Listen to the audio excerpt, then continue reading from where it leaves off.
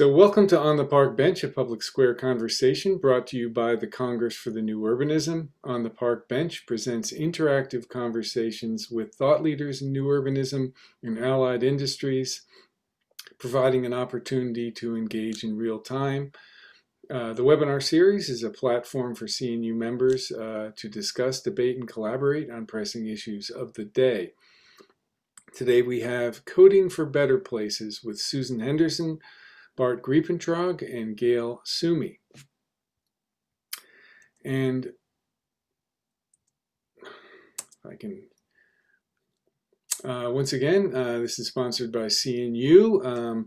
So if you're not currently a member, please consider becoming a member, or if your membership is expired, you can renew your membership by going to members.cnu.org/memberships. And once again, this is a public square conversation. Public Square is the CNU Journal online, and there's some great content, so please check that out at www.cnu.org/publicsquare. If I can advance this slide. It's going a little slow. There we go. Susan Henderson is an architect, urban designer, and founding principal with Placemakers LLC. She is the chair of the board of directors at CNU and is a nationally recognized expert in code reform and form-based codes. Bart Griepentrog, AICP, CNUA, is the planning and development director for the village of Shorewood, Wisconsin, an inner ring suburb of Milwaukee. His current work focuses on zoning administration, code reform, and process improvement. Bart has been at Shorewood since 2017, and prior to that was a planner for the city of West Allis in Wisconsin. Gail Sumi is Membership Engagement and Communications Director for the League of Wisconsin Municipalities. The League sponsored, along with other organizations, Enabling Better Places, a user's guide to Wisconsin neighborhood affordability, published in 2022. This report is all about coding for better places, the topic of today's webinar. A link to this report will be available in the chat in a few minutes. I'm Rob Studeville, editor of CNU's Public Square. Okay. And the panel is going to discuss zoning reform tools to enable better places, affordable housing, and complete communities, with Wisconsin as a case study. First, there are going to be a few presentations, followed by a discussion with panelists, followed by Q&A from the audience. And so we're looking for a lively discussion, so please use the Zoom function, the Q&A function of Zoom, to ask your questions as they occur to you. And now I'm going to pass this along to Susan. Thanks so much, Rob. And just to give you a brief overview into the Enabling Better Places zoning for affordable housing, CNU has been doing the project for code reform since, I think it was CNU 23 in Detroit, so it's 6 or 7 years now. And the main reason being that code reform is a heavy lift. And while many of us are huge advocates for and writers of form-based codes, that process, when you're doing a complete overhaul, it's expensive, it's complicated, it takes a long time. It takes a lot of political will and advocacy, and it takes a whole lot of education to build public buy-in for support. And so when Lynn Richards, our former CEO, envisioned this product, she was saying, what about the 44,000 units of local government with zoning authority that can't afford the process and the time? And so she wanted to find the incremental solution, the quick fix that local governments could afford and could implement on their own. So that's the background. And then our mantra was given to us by Rick Bernhardt, who's the former planning director of Nashville, Tennessee. And he did a lot of code reform through his tenure there. And he said to ground everything in the question or the comment, if you do nothing else, do this. So what are the things that are absolutely crucial to achieving your goals?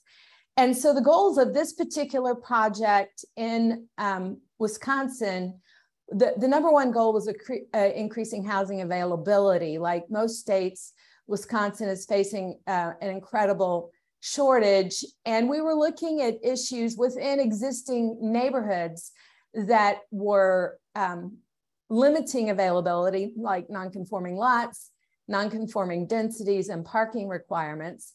And then because AARP was a partner, we were also looking for solutions to aging in place. And of course, the number one goal there is the permission to write ADU regulations that actually work. And so things like the parking requirements, again, allowing owner occupancy and allowing larger units were all suggested. And finally, the market demand. It's very, very interesting in the state of Wisconsin, all communities are empowered to write T&D ordinances or traditional neighborhood development ordinances.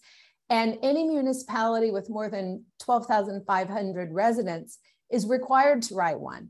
But the problem we're seeing is that without these ordinances in place, that most progressive land development is being done via PUD. Mixed use is preferred in the market. Blended density is preferred, but there's essentially spot zoning across all of the case studies because not all communities have the T&D ordinance in place. So one of the big things that really grounded us in Wisconsin that we hadn't done in prior states was this question of where are you historically in the timeline? And I want you to watch the lower left-hand corner of the screen, and I'm going to read you some numbers. So we actually went in and did quick models of building types in each community. And we saw on the lower left, the single family detached, townhouses, duplexes. This is a quad, the next building, and then a small apartment building.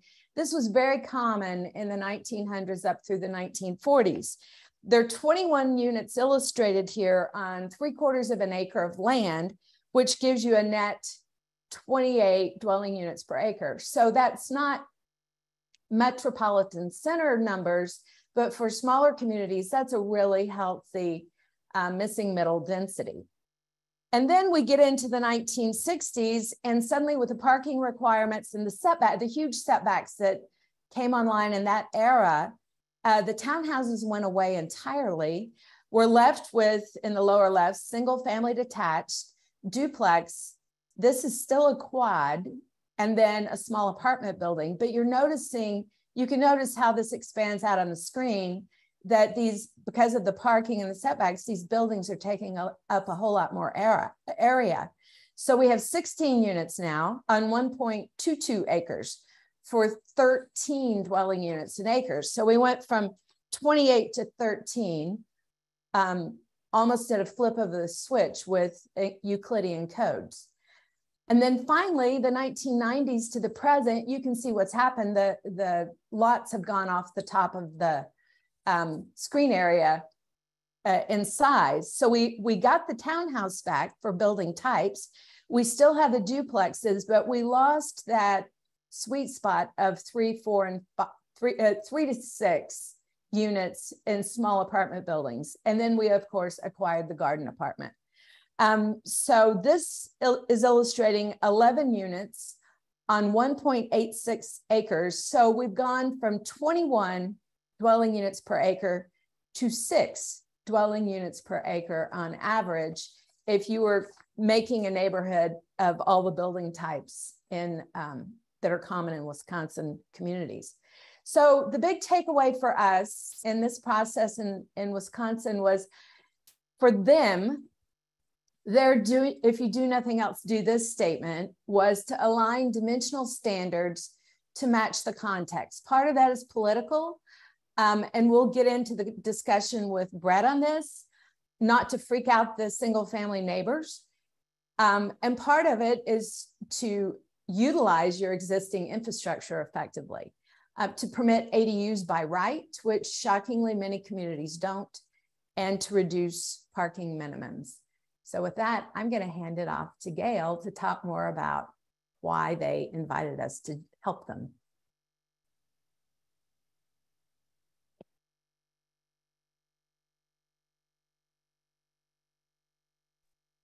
Always helps to unmute yourself.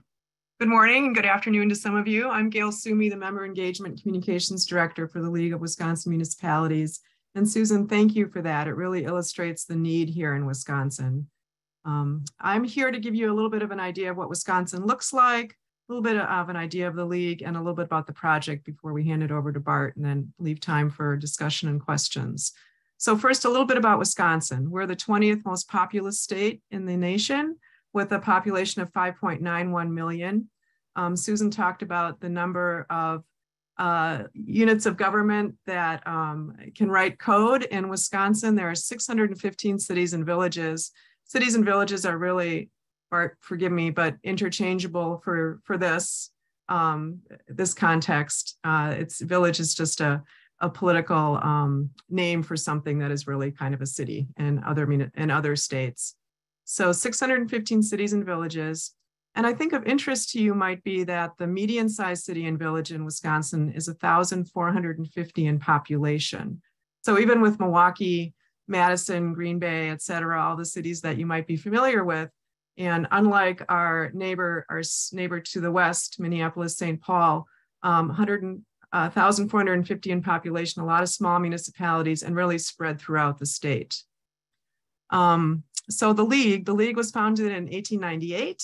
Of those 615 cities and villages, all but a handful are members of the League and always have been. We're a strong organization and probably mirror the kind of organization that you have in your state or your locality as well, who represents cities and villages. So going on to the next slide, Rob, please. Thank you. I want to talk a little bit about Kurt Watinsky, our Deputy Executive Director, who found CNU's zoning guide for Michigan and Vermont and was really fascinated by it and saw that this was applicable in Wisconsin as well and decided to spearhead this project. So Kurt worked with the Center on New Urbanism, of course, thank you, and had several funding and technical partners as well. Realtors, the builders, AARP, as Susan mentioned, our Housing and Economic Development Authority, the commercial realtors, and the American Planning Association. And not only did they help fund the project, but they really acted as technical support partners throughout the project. Next slide, please. So let's talk about the process just a little bit. The first step in the process was conducting case study workshops with 5 Wisconsin communities who raised their hand to volunteer for this. And I've divided them here into 3 and 2. Eau Claire, Waukesha, and Wanakee are growing. They're generally along the highway corridors, so they have a growing population that's growing a little bit faster than some other municipalities throughout the state. For example, Horicon and Ripon are not on corridors necessarily, but all of them have need for housing and need for change. Next slide, please. Next step in the process was conducting a regulatory assessment. 3, engaging with the Wisconsin context. And thank you, Susan, for those slides. I think it really gave a good indication of why we needed this report and why this work is valuable here. And then you worked with the municipalities that were case studies and others as well to identify 7 core recommendations. And you've mentioned 3 of those in your, if you do nothing else, do this first. And I haven't listed them here, but they are listed on our website in an article that Kurt wrote for our magazine in February 2022. Next slide, please. So then about a year later, and after a lot of hard work, both on the ground and through Zoom and surveys and all kinds of things, we have our Wisconsin specific users guide. And it really is Wisconsin specific, and this was important to us and a huge benefit, I think, for our municipalities. And you can see the table of contents there. And something I think that really surprised us that Susan, you alluded to briefly, was the recommendations that you have for how to talk about middle housing and the need, and talking about the people that need the housing, like the teachers and the firefighters and the service workers, and connecting those people to people you might know, or perhaps the person that you were at the beginning of your career when you were living in your parents' basement, or you needed an affordable place to live that was close to work because you didn't have a car, or whatever it was, whatever your circumstance was. So connecting it to the person to get rid of a little bit of that NIMBYism that we find is so prevalent. Also on this slide, you'll see the link to the resources on the League's page. And I think I'll put that in the chat later on. And Rob was also going to connect you to all of the zoning guides that CNU has worked on and their other resources. Next slide, please. So once we had the guide in February of 2022, CNU staff was kind enough to come to Wisconsin, which is not the most welcoming place in February. It's dark and cold and rainy and damp, but we appreciated it. And they held 3 trainings throughout the state, as well as a Zoom training. And we had over 100 city and village leaders and staff come to those trainings. They were divided, they were a day-long training divided into training that was more specifically for the elected officials and staff, and then in the afternoon, really drilling down for the planning staff. And I think that was a really valuable way to do it. And then we're seeing results. Ripon is one of the case study communities you see there in the headline, but other communities are also taking this and charging with it. And we'll hear from Bart in a minute about what Shorewood has done. But even before some of this work was done, Mount Pleasant, for example, which is a small village in southeast of Wisconsin, which may be familiar from the Foxconn project, had started this work already, as had the city of Madison. But we're also aware of other municipalities that are now taking the guide and really using it to their advantage within their municipality. Next slide. So thank you. Spearheading the project was Kurt Watinsky, our Deputy Executive Director. He would be happy to answer questions, as would I. But if you want to contact him, his email is there on that last slide. I'm at gsumi@lwm-info.org, and I'd be happy to point you in the right direction. And I'll hand it over to Bart.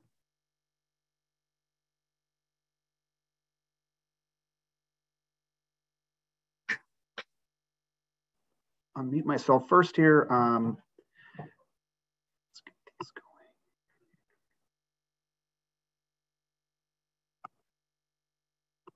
Sorry, that wasn't the right place. Okay, so here we go. So yeah, thanks to Susan, Gail, and Kurt, and Rob for their introductions. Just as a way of brief reminder or reference, so the Village of Shorewood had been doing code reform prior to the League's publication along with the CNU, and so I attended one of those sessions that was offered by the CNU and found great value in it, and connected with Susan and other people. And so they just asked me, to perhaps share some of the work that we had been doing before the publication was done and that we continue to do. So what I'm sharing here, I always kind of downplay it as not the most revolutionary kind of actions. If you participated 2 weeks ago or a month ago, we heard about, eliminating zoning, things of that nature. The much more reality for most of us here is that code reform is necessary just to continue to work what we're doing. And so small steps is how we've decided to take it on. And so I'm just going to give a brief overview of what we've been doing for the past 4 or 5 years here in the Village of Shorewood. Just some brief context for those not familiar. The Village of Shorewood, and to Gail's point, we are a village by government form only. We are an urban land use, an inner ring streetcar suburb of Milwaukee, just north of the city. We are a walkable community. We are very dense. We tout ourselves as the most dense community in the state of Wisconsin. That is largely based upon the fact that we are relatively small. And so there are other neighborhoods and communities that have similar densities in their parts. But overall, we are a very dense community. We are known for high quality single family homes and duplexes. We are bifurcated by 2 mixed use commercial corridors that have over 250 commercial occupancies. So we do have a fair bit of commercial activity as well. But because of those duplexes and that commercial corridors, we are actually 54% rental. And so we do have a lot of conflict between homeowners and renters when it comes to an ideal zoning code. So we deal with that quite a bit as well. We are adjacent to UWM, but we are a little more higher end of the market in terms of rental properties. And so we're not necessarily what people might think of as student housing, but we definitely have a lot of students living within the village. And then I think one thing that's very important, at least from my perspective, is we're a highly engaged community. We have 15 plus committees. And so there's a lot of different perspectives, a lot of different priorities from everyone coming at this kind of stuff. And so what we've had to do here in Shorewood is find a way to prioritize and make these mutual connections between those committees, because as the bottom note notes, we have a planning staff of one. So getting things done sometimes can be quite difficult when you have a lot of different perspectives in the room. Just a brief overview here. To the east is Lake Michigan. To the west is the Milwaukee River corridor. The areas highlighted here in red are commercial corridors. This image is slightly old, so we do have additional redevelopment that's taken place on this corridor since that time, but you get the kind of the perspective of we are a fully built out community, rather dense, with 4 quadrants of residential development separated by these commercial corridors. So before we could begin any sort of code reform, we had to set the stage, which I think most communities have these kind of plans. We have a comp plan, we have a vision plan, but we also have a little more unique kind of documents as well. So we had a transportation and parking analysis. We had a comprehensive housing market study. Both of those had public engagement processes. So they kind of were able to identify those specific areas as things that we needed to improve upon. And each of those did offer specific recommendations within them. So being able to use both broader documents and more specific documents helped us set the stage to understand what we needed to do here to move forward. And so with that, the Village of Shorewood has an annual prioritization process in which all of our departments and committees do submit this form so that we can kind of get everyone's ideas on the table.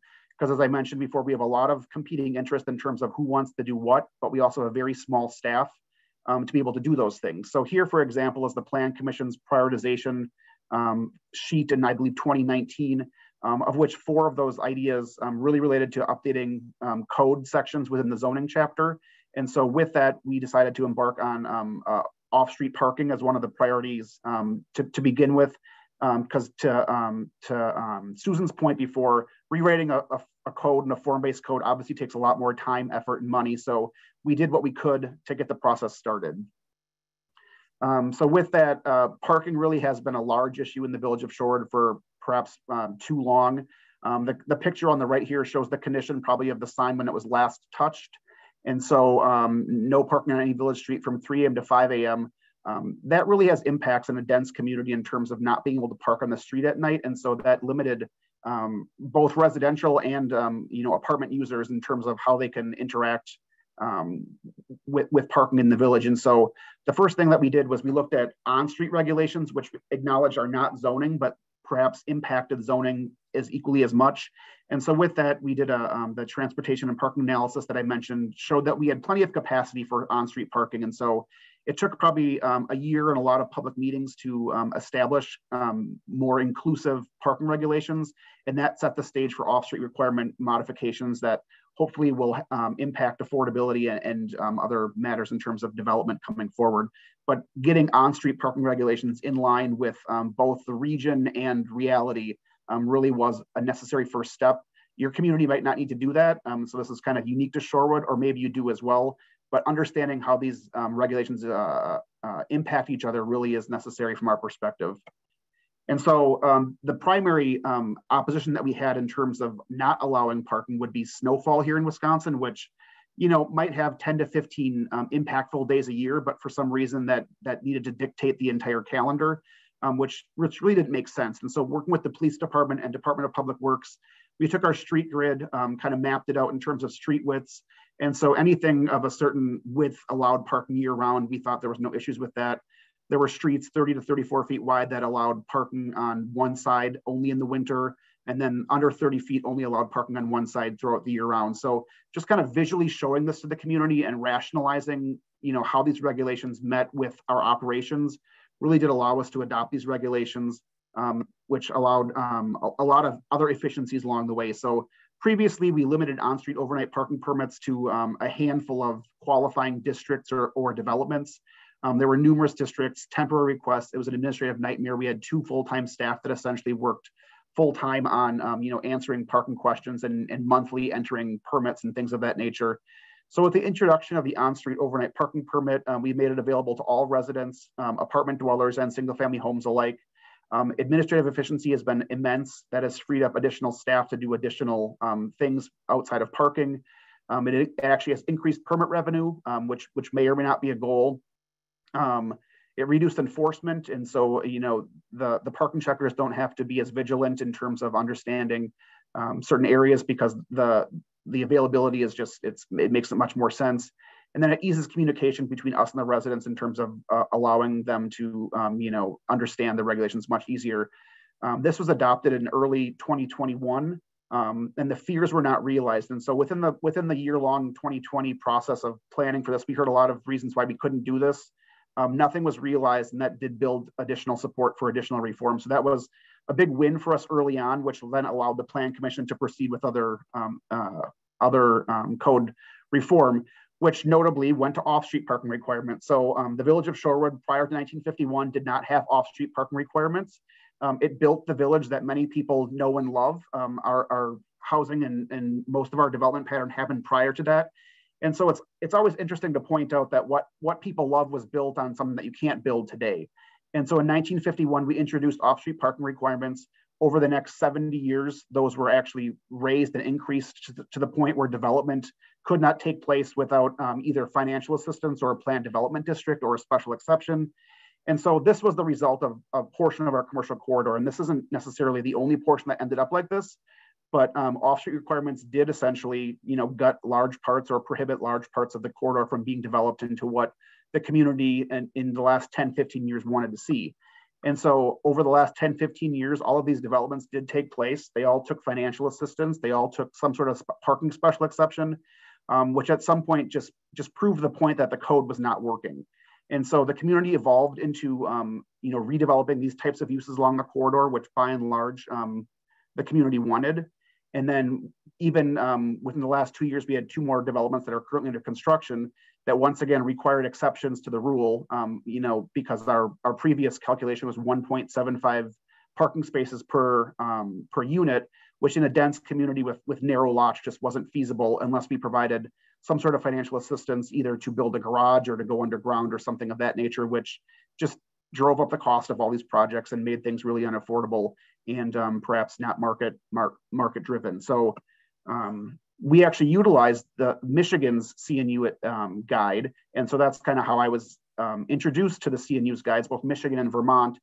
And it really just, it lays it out for you. And it's a good guide for people in smaller municipalities and even people that don't have professional zoning on staff, to read it and to understand how you can do this. And so for us, the process of reform really involved research, understanding, introducing and educating the community to the topics, listening to their concerns, developing a code draft in response to those concerns, and just continuing the way along through adoption. And so in our case, this did take probably a good year to 6 months, and being able to find that time within the prioritization process is difficult, but it really has been helpful in terms of building the case to move forward with other reforms. And so we found the guide in Michigan super helpful, and I was happy to participate in reviewing and understanding the guide in Wisconsin. And so I hope it's useful and continues in other states as well, because local context really is helpful, because even Michigan, which is very similar to Wisconsin, people would tell me, well, that's Michigan, not Wisconsin. And so having one available for your own municipality, your own state, I think has been really nice to have. So the results, we clarified the applicability of when off-street parking was required. And so we've exempted a lot of things based on the desired context of the village. So, commercial properties under 2,500 square feet don't require parking. We clarified that it's not required when a new occupant changes. We had a lot of special exceptions that were simply based on, the occupancy of a building had changed and now it's no longer an office, it's a restaurant, but the parcel itself didn't change. And so just clarifying when off-street parking should be required was a big step for us. And then updating our multifamily requirements, which was the most difficult because to Gail's point, NIMBYism does exist here in Shorewood. It exists in most places. It was utilized often as a reason to deny projects. But using the chart below here, what we did is we identified all multifamily and mixed use properties in the village and showed what the actual parking ratio was. And once again, we were developed before parking ratios were a thing. The real number here in Shorewood is that there's 0.34 parking spaces per unit in these developments per each development, right? And so we had 1.75 required. That was grossly out of line with what people knew and loved to be Shorewood. And so politically, we weren't able to reduce it to that reality or to even lower. Some places are removing parking requirements. We couldn't get that way. But politically, we did land on a revised ratio of 1-to-1, which has been much more in line with recent developments, and hopefully does not require exceptions or financial assistance and things of that nature, which will hopefully lead to more equity and affordability in terms of our new developments. And so it takes a lot of work, but it's been worth it for us. The lessons that we learned were it helps to take the issues separately. So once again, as Susan mentioned, a large code rewrite would take years for us, but we were able to identify, okay, we're going to tackle on-street parking first because that's the bigger problem here, and then off-street parking hopefully will be able to fall in line after that. Do your research and know your context. I spent a lot of time in our village vault, understanding when these ordinances were adopted, why they were adopted, what it means for us locally. Like I said, people weren't necessarily interested in what San Francisco or Minneapolis or even Milwaukee were doing because we are our own place. Understand affordability and equity because those really are what's driving a lot of political momentum to understand that these changes are necessary. Over communicate if possible. I mean, the amount of village managers memos and postcards and things that we sent out, I think, was kind of unnecessary in terms of what actually was resulted in the engagement efforts. But being able to tell people that we've given everyone more than enough opportunity to understand these issues really helped politically drive the ability to adopt these changes. Stay on track. Plenty of people will try to take these issues in a different way. So back to our initial lesson of taking things separately and individually, just being able to stay on track, and whether it's this or ADUs or other zoning reform, being able to keep momentum is critical. Listen and be willing to compromise. Once again, there were people that wanted to eliminate parking. There were people that wanted to go to 1.5 or to 0.5. 1-to-1 is where we landed, and I hope that we can continue to look at that number as we need to, but it really is a political process at the end of the day, and you need to understand that. Be prepared for criticism and extra meetings. Definitely in our case, tried to lengthen the process, but once again, we stayed on track. We held those meetings to answer those questions. There was criticism, but we were able to respond to those with facts. And then report on progress and consequences. So once we adopted these ordinances, we always provided a 6-month check-in just to give the plan commission and political leaders the understanding of where they've been. And once again, not having that huge backlash or that huge problem after the fact has led to more reform. And so unfortunately, parking has taken probably 3 or 4 years to tackle here. We've hopefully moved on from that. And so in progress and up next, we're doing a commercial zoning update that actually will incorporate more form-based elements into our commercial corridors, provide more predictability in terms of what development we're getting here. We also will tackle accessory dwelling units, which is in the Wisconsin guide, so we look forward to referencing that. And then with the rise of COVID and working from home, we're also looking at home occupancy regulations, which have not been touched in probably 50 years as well. And so this is what we're prioritizing and tackling next. And on an annual basis, we will review this list and perhaps add more or remove things from it. But for now, we are in the midst of a commercial zoning update. It's been almost a year now since we started this. We've been doing a lot of redevelopment plan development district, which as Susan mentioned, essentially is spot zoning by saying this spot can be something different than what the zoning code allows. And so we're cleaning up the zoning code to get more predictable development. It'd be a lot easier to administer those predictable developments and remove the messy process of a PUD or a PDD. So we're hoping that this is the next step towards easing and understanding development within our community. It will define our community expectations, incorporate those form-based elements with respect to required storefronts and things of that nature. And perhaps most importantly for us, establish a clear process that is not PDD driven in terms of unknown meetings and things of that nature. So people hopefully in the village will get a more clear understanding of the development process and why things take place the way they do. And that is my presentation. So I will turn it back over to, I believe, Rob. Actually, I think the way we're going to do the next section is I just have a couple of questions for each of you, and then we will go to the questions from the listeners. So to go back, you raised it, Gail, and then Brett, you followed up on it. To go back to the issue of NIMBYism, and and the barrier that is to substantial code reform. The interesting thing I thought about the league was that you all were crystal clear that that was one of your biggest barriers to providing housing. And you asked us to put the section in on community engagement. Can I ask, do you all have other tools? Do you have other recommendations to your local governments on how to advocate for housing within their communities? We don't really. The CNU guide is really the core of our recommendations. We have a very small staff, and you've really expanded the ability of what we were able to do by providing this guide. We have not written about it in the magazine or had any other focus on NIMBYism other than the guide. Yeah. So Brett, to your on the ground experience with NIMBYism, it's interesting because, as you know, I encountered one of your trustees who was terrified of your zoning reform. And as you see yourself moving in, through that experience, did you find that one thing was more successful than another in having that dialogue in a convincing manner? Yeah, I think just back to my process, over communicating, staying on track, and being ready for criticism were all really valuable lessons to us. And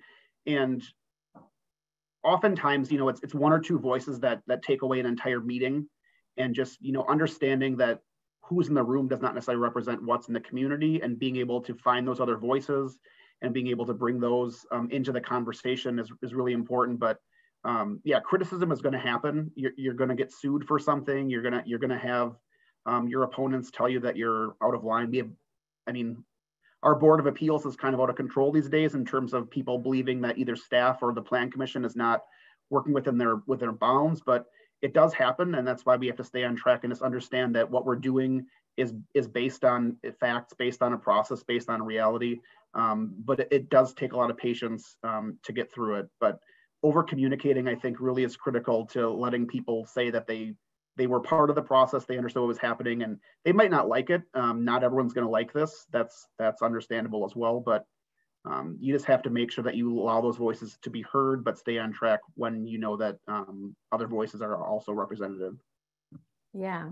So someone had put in the chat earlier, Brent Swegger, that he'd be curious to hear about the theory of reducing and removing parking requirements for housing and the reality of development proposals that incorporate adequate parking. And I'm assuming from that, for example, and I think Shorewood found that sweet spot of compromise. But for example, I think about Portland and some of the issues they've encountered on their corridors where they removed all parking minimums, and now the for like 4- and 5-story buildings, the residents are parking on the adjacent neighborhood streets, which is resulting in chaos. And so I think finding, like you did, some delicate way to at least begin incremental change that gives you a lot more leverage if you find that you still don't need that much, that you have room to reduce it further. Do you have any other thoughts on your next phase, since parking was brought up already? Do you have any thoughts for, in the best of all possible worlds, in 5 years, I'd like to get to X? Are you happy to be the one-to-one? I personally, as a planner and as a person, who doesn't actually own a car and bikes and takes transit and lives in a great dense urban environment in the Metro Milwaukee region, don't know that the 1-to-1 ratio needs to be kept as it is. I think the market oftentimes will dictate whether or not people can develop without that parking ratio, and I'm not sure that the zoning code in our case is the place to have that. But once again, politically in Shorewood, that's where we landed, because it took us 2 years to get people to be able to park on street, let alone new people parking on the street, right? So I think it's always going to be a process, and it's clear to understand that, if it's written in 1951, you shouldn't wait 70 years to do it again. And so that 6-month check-in that we do, so at the budget time every year annually, we do provide parking numbers so that the board understands whether or not the permit fee is the right ratio, because, there's no such thing as free parking. And so we understand all those concepts, and I think it's something that you just have to keep your eye on. I don't know that one-to-one is going to stay forever, but I also don't know that it's going to go anytime soon. Right. So Gail, I have one last question from you, and then we can start responding to the ones in Q&A. And that is, thinking of your partnership with WHEDA, is that how you say it, your acronym? Mm-hmm. Okay. Yes. Your Housing and Economic Development Authority. Do they have, I'm thinking about the collaboration between Michigan Economic Development Cooperation and MML, the Michigan League. And the interesting thing about the League and their work for zoning reform is MEDC had built in all of these redevelopment ready grants that said, basically, you have to reform your zoning to be eligible for this money. Do you have any carrots like that in the state of Wisconsin that you can use to incentivize housing reform? Oh, that sounds great. And no, not that I'm aware of, that those connections have not been made between the money that's available and changes in zoning code. But that's something it's a fabulous tool in Michigan, and people kind of line up to get their codes amended for that reason. Yeah, so, thank you. I'm writing that down. Yeah, something to think about. Thank you. Okay, so going to the Q&A. Someone asked about discussing the history and background of form-based codes, and is it the same as performance-based zoning? And the answer to that is no, it's not. It's quite a different theory in zoning. They both were involved the theory of change, of course, but form-based codes are looking explicitly at prioritizing the physical standards that are in zoning, like height and setback and parking location and parking quotas, prioritizing that over use, which conventional codes obviously prioritize use. Performance zoning has almost ceased to exist because a couple of things, it's so blooming hard to administer. And secondly, it's almost impossible for people to understand the criteria. So you mentioned that, Jean, you mentioned that Las Cruces had used it and discarded it. And it's for that reason, largely. It's based on, performance standards that are hard to oversee. And then the final question there, and maybe Bart, with your interest in form-based standards, someone asked, is that applicable in a very rural county with limited private land? It's only 6%. I personally would say form-based standards are the gold standard in any environment, but I don't know if you have further thoughts on that. Yeah, I would agree with that. I mean, form-based standards to me are what the community expects for redevelopment. It's a matter of calibrating to the market of what you can, require. And so I think, yeah, even simple building placement is a form-based element. And so making sure that you prioritize that over whether, a particular use is preferred, but getting the environment, I think, in line, whether you're in a dense community or a rural community, really is something that just needs to be calibrated to what your development community can understand, and staff can administer to that point as well. Right. And so, segueing off of that, that's the reason that the Project for Code Reform exists. It's how to do the little things that get the greatest impact without completely throwing out your existing structure. I like to use the illustration of I'm a Apple, a Macintosh fan. And when you switch from PC to Mac, it's a big learning curve. And for about 6 weeks, you wish you hadn't. But then once you get into it, then you never go back. So switching operating systems in zoning is a big, heavy lift, especially with a small staff.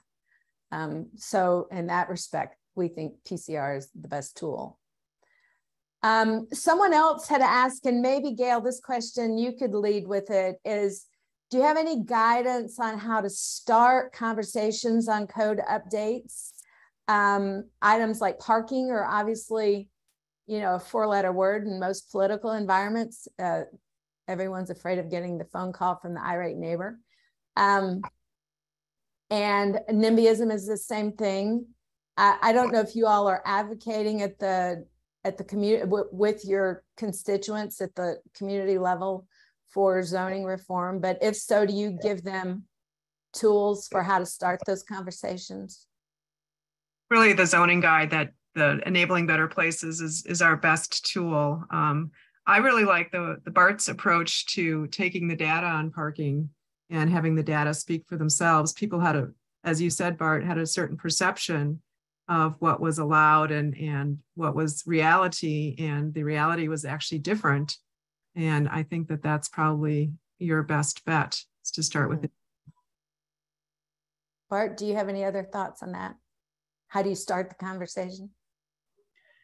I mean, yeah, I'll give the plan commissioners in short a lot of credit. They are the ones that you know, propose these changes, and so I'm happy and blessed to work with a ambitious group of plan commissioners. But even if that's not the case, you know, there's a lot of even these guides, these other things that should be shared with leaders who are looking to make those changes. And so to us, the biggest thing was prioritizing and being real with your expectations. And that's why incremental code reform made the most sense. But I think most people that are in public service, whether they're elected trustees, alderpersons, plan commissioners, are looking for ways to make their community better. And this is a clear way of doing that. And so pointing out, you know, what you love about your community and why you can't build it now, I think that's a great way to get that conversation going. Yeah. Someone also mentioned, and then I want to get to, well, let's go with this one first. To follow on with that, someone asked a question, did it take a lot of persuading with DPW to get them on board for the additional on-street parking? I mean, yeah, it was definitely a lot of conversations between us, but I mean, the reality is that snow happens in a lot of places that don't have such stringent regulations, and so it was probably more of a community expectation. So they were fine being able to plow around things. It was whether or not they were prepared or willing to take the phone calls from the community that was, you know, seeing the change out there. And so our DPW was actually very open to the idea and understanding their role in the process of building great places. But it really is a community expectation in terms of when that snow falls, it might take an additional, you know, couple hours or day to get it to what it used to look like. You know, the expectation of curb to curb clearance is not necessarily reality in today's staffing levels anyways, but I don't think DPW necessarily was as much of a roadblock or discussion point as the community expectations of what their service levels would look like. Right. So someone mentions this about Airbnbs and the negative impacts of that. Also, does that apply to ADUs? And I saw that Terry is here Terry Keene from Atlanta, and I know Atlanta is really struggling with how to get politically acceptable ADU zoning in place, and you know, some neighborhoods accept it and others are freak out about it. Anyway, Gail, we had worked with some communities. They weren't case study communities, but they participated in some of the workshops in the UP, and very vacation centric communities, summer communities, but they obviously, you know, what the Airbnbs were destroying their local available housing and decreasing affordability. Have you all worked on any sort of policy around at the state level around theories around Airbnbs?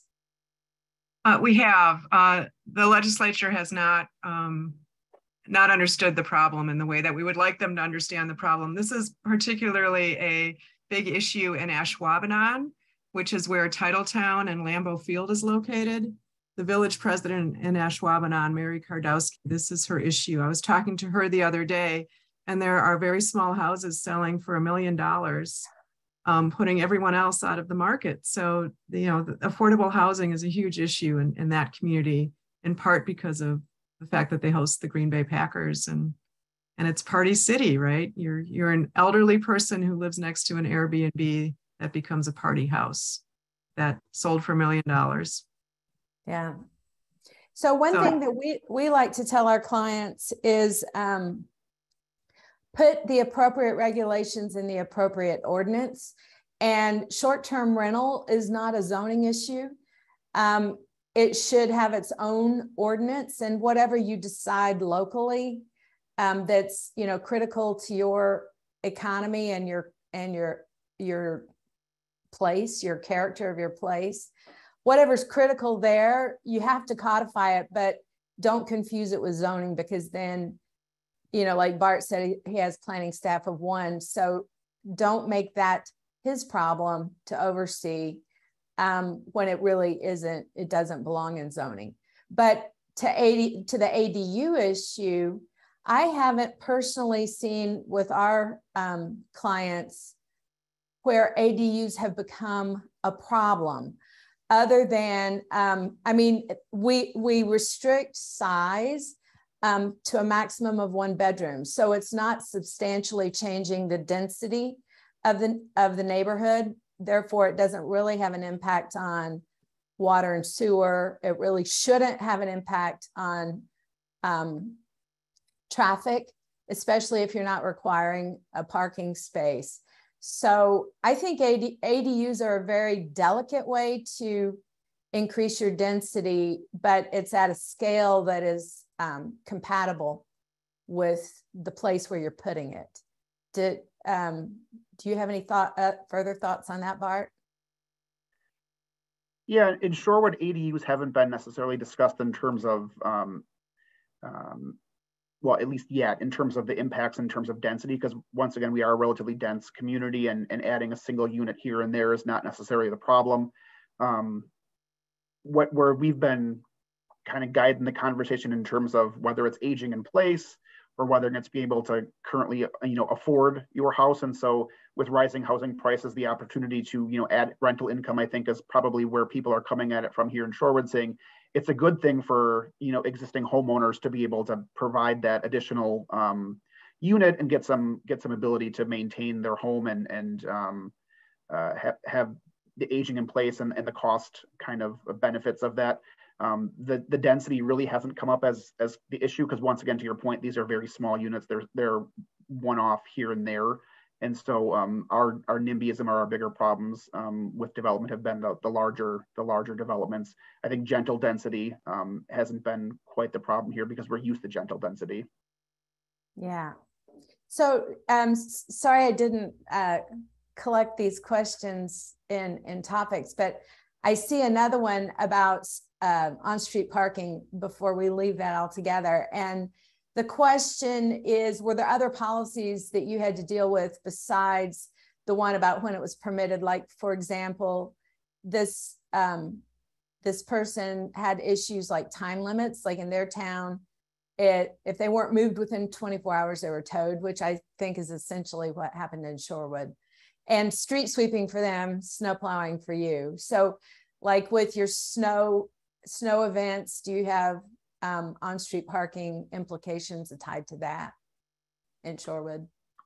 Yeah, I mean, on our commercial corridors, we have the ability to do a snow emergency that would require people to relocate and move them. I don't think we've actually done one of those in my time here. And so we have been able to work around it. DPW does a very diligent, hard job at doing that. And so they've been able to maintain that.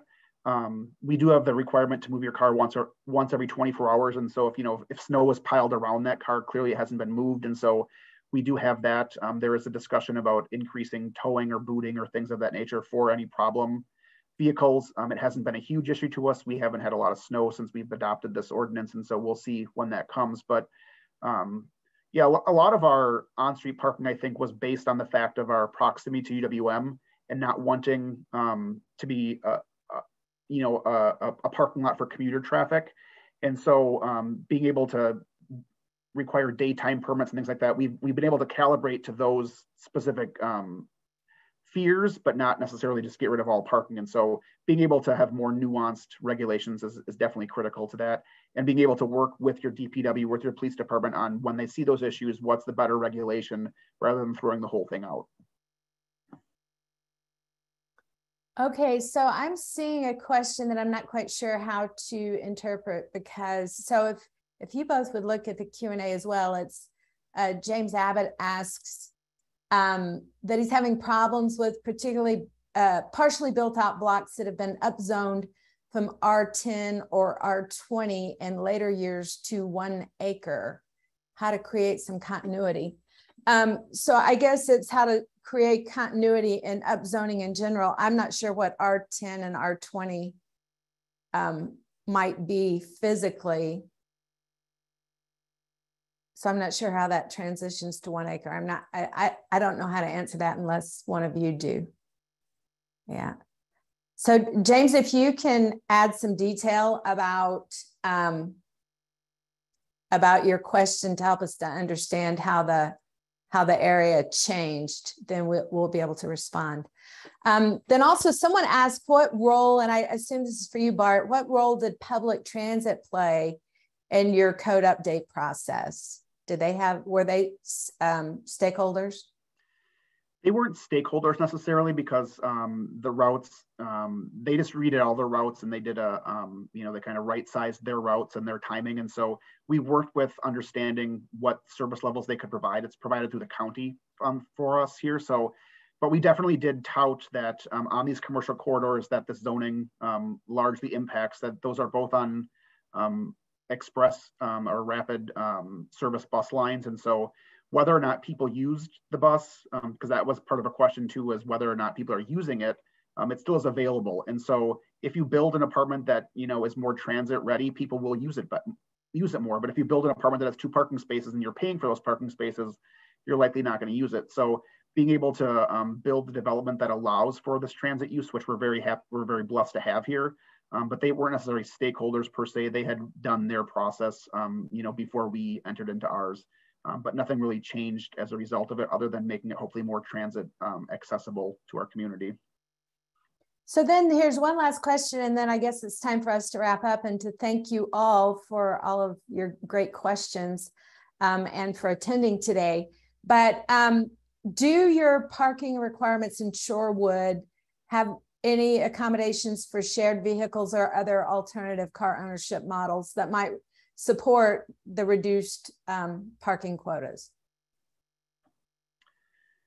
We definitely allowed for shared use in terms of, so if there's a commercial occupant that's not using it at night, you can have that shared use with the residential who wants to use it overnight. And so we have that. I don't know that it's been utilized. I don't have any reference of, a great model of that. We do allow for that. I'm blanking on other examples of that. We unfortunately, we had Zipcar here in the village, but Zipcar left us. we would have been happy to keep them and use them as a resource for people, but the market just wasn't working for them. And so we're definitely open to those concepts of ride sharing or car sharing or things of that nature. But right now it is a parking thing. And so the parking can be shared amongst users that have differing needs. But I haven't seen that take place a lot, at least. Okay, so Rob, I'm going to take a minute and just give a quick response to James Abbott about his change in lot area from 10,000 or 20,000 to 1 acre. And I have to say that's exactly the sort of thing that we were seeing in Wisconsin, was how these areas transitioned over time, and it made those historic parcels legal non-conforming, and then it was incredibly difficult to do anything with them. And so I think our recommendation to the state of Wisconsin was to change the zoning back to what it had been, to make it match, the majority of the existing lots. And it was really the only way for there to be continuity to your question. And then it automatically empowered a lot of infill. So I think, Rob, we've hit all the all of the questions. Well, that's awesome. This has been a great discussion. I wanted to thank all of you, Gail and Bart and Susan, for a really fine conversation. And I wanted to thank the listeners and those who asked questions. I really appreciate the interest in CNU's project for code reform, and that we're able to have a show on that, and I'm sure there'll be more in the future. And with that, I will just end it, and once again, thank you all. Thank you.